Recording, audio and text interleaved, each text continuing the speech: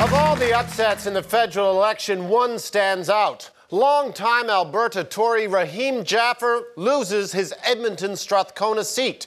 Now, surely, to have lost a Tory seat in a province where all the other seats are true blue, the winner must have been a candidate with decades of backroom political experience and savvy.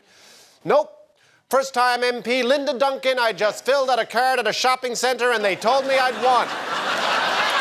Now, one could point to this as a stifling humiliation for Jaffer.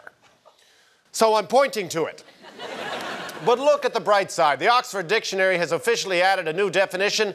When a hockey player now misses an empty net, it's now called a Jaffer.